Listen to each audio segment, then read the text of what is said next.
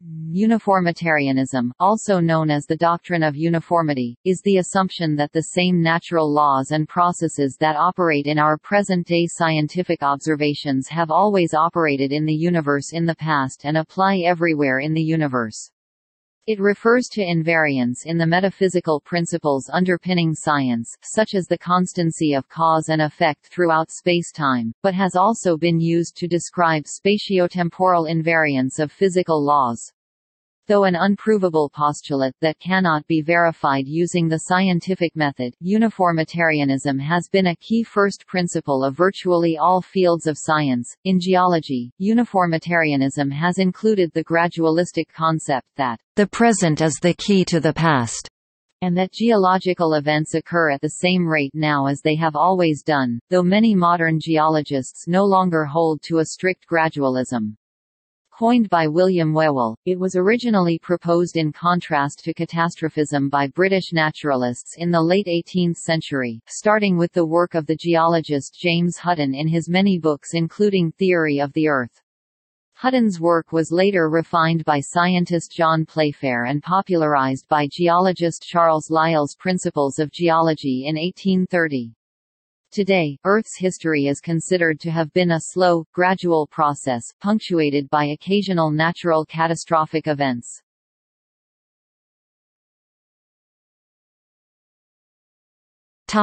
History.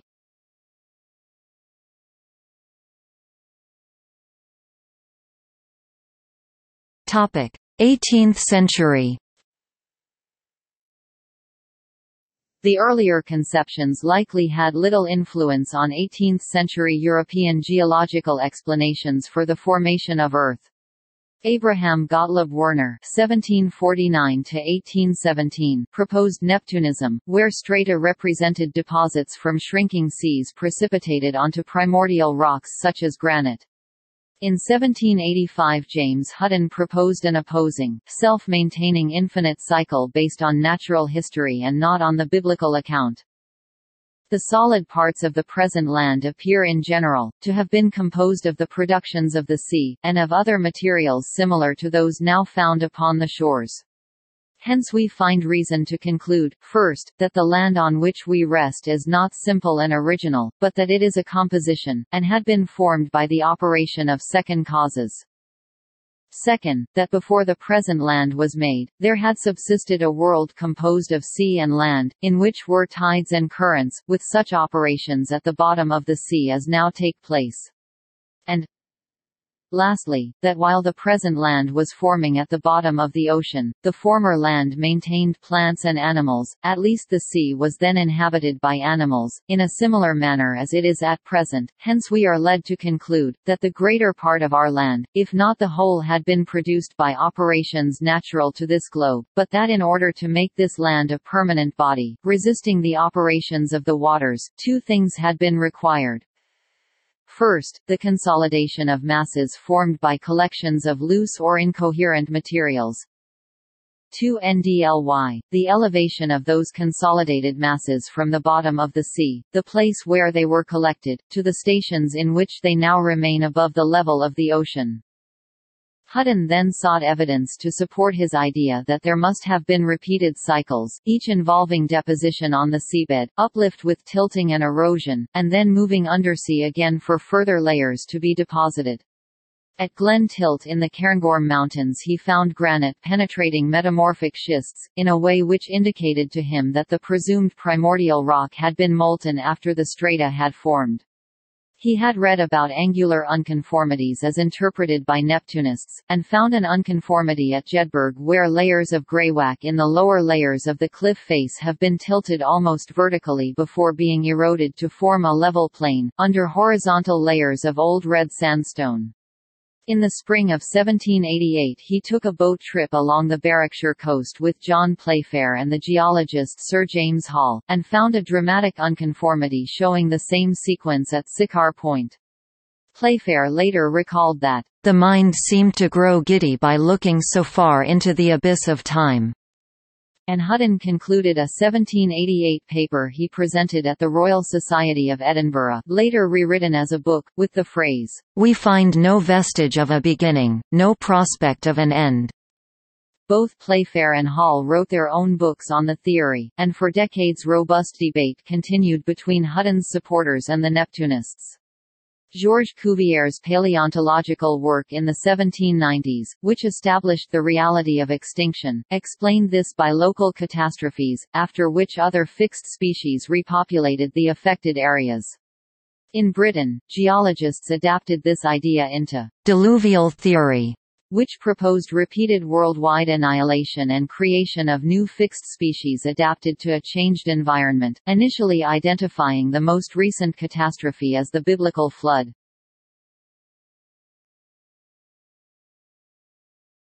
Topic: 19th century. From 1830 to 1833, Charles Lyell's multi-volume Principles of Geology was published. The work's subtitle was, "An attempt to explain the former changes of the Earth's surface by reference to causes now in operation." He drew his explanations from field studies conducted directly before he went to work on the founding geology text, and developed Hutton's idea that the Earth was shaped entirely by slow-moving forces still in operation today, acting over a very long period of time. The terms uniformitarianism for this idea, and catastrophism for the opposing viewpoint, were coined by William Whewell in a review of Lyell's book. Principles of Geology was the most influential geological work in the middle of the 19th century.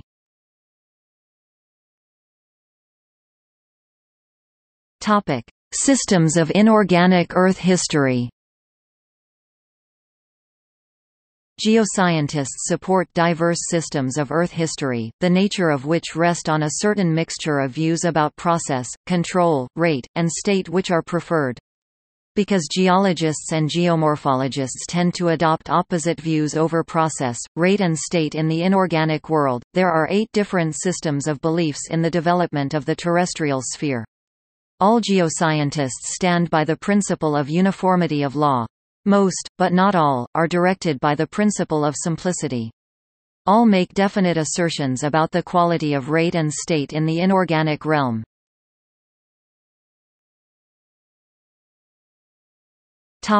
Lyell's uniformitarianism. According to Reher Huikaz 1963, Lyell's uniformitarianism is a family of 4 related propositions, not a single idea. Uniformity of law – the laws of nature are constant across time and space. Uniformity of methodology – the appropriate hypotheses for explaining the geological past are those with analogy today. Uniformity of kind – past and present causes are all of the same kind, have the same energy, and produce the same effects.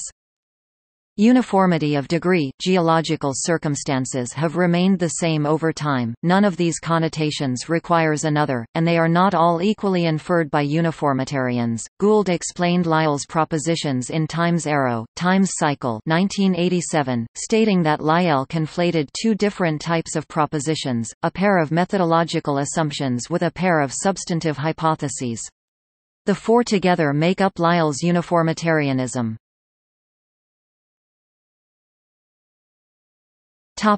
Methodological assumptions. The 2 methodological assumptions below are accepted to be true by the majority of scientists and geologists. Gould claims that these philosophical propositions must be assumed before you can proceed as a scientist doing science. You cannot go to a rocky outcrop and observe either the constancy of nature's laws or the working of unknown processes. It works the other way around. You first assume these propositions and then you go to the outcrop. Uniformity of law across time and space. Natural laws are constant across space and time. The axiom of uniformity of law is necessary in order for scientists to extrapolate, by inductive inference, into the unobservable past. The constancy of natural laws must be assumed in the study of the past, else we cannot meaningfully study it. Uniformity of process across time and space. Natural processes are constant across time and space, though similar to uniformity of law. This second a priori assumption, shared by the vast majority of scientists, deals with geological causes, not physico-chemical laws. The past is to be explained by processes acting currently in time and space rather than inventing extra esoteric or unknown processes without good reason, otherwise known as parsimony or Occam's razor.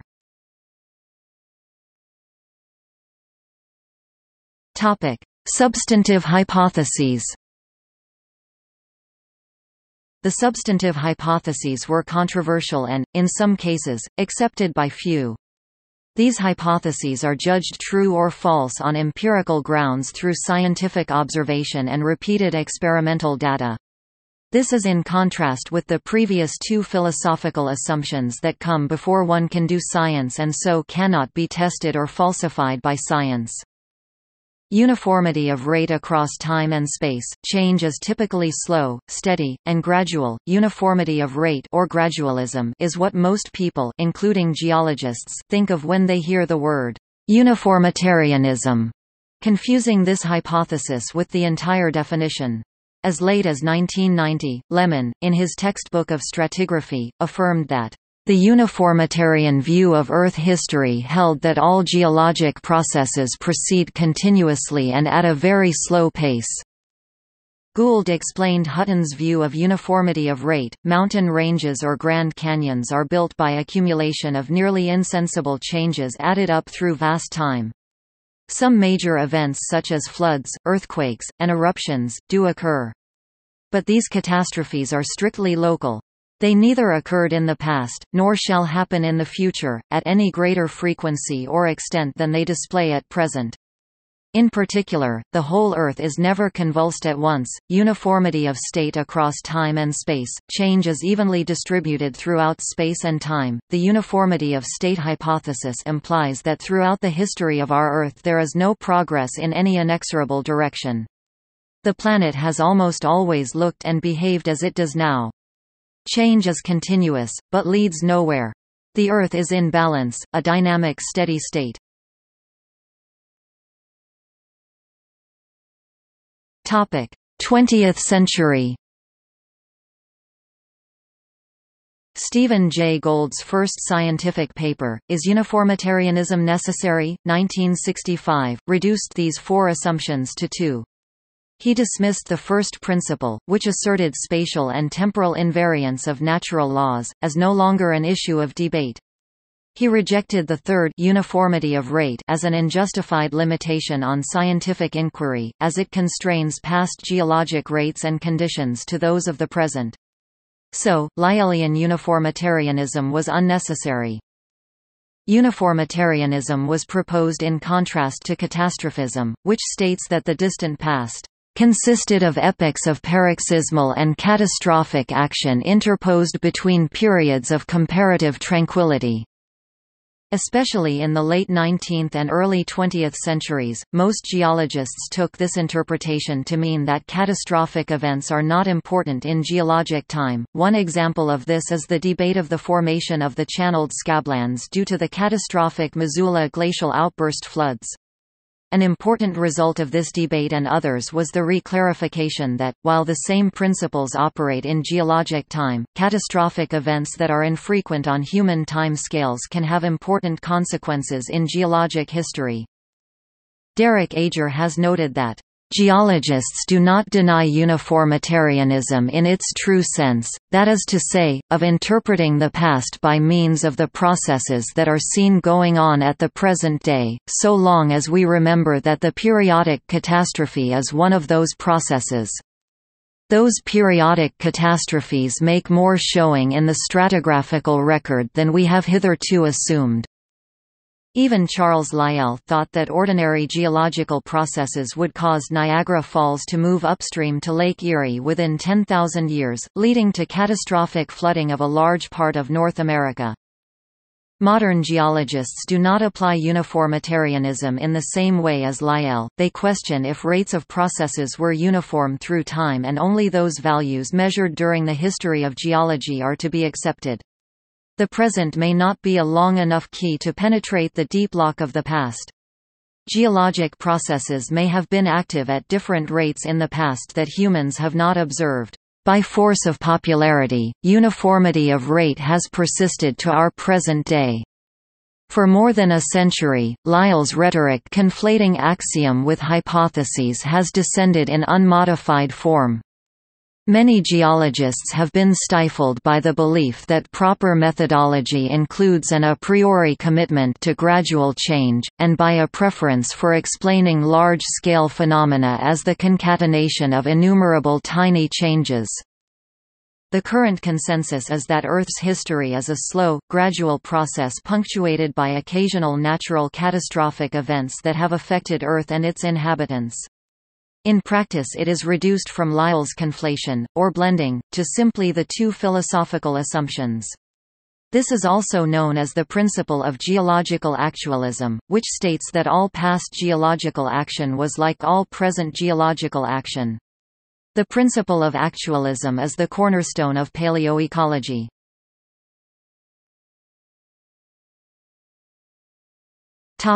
See also: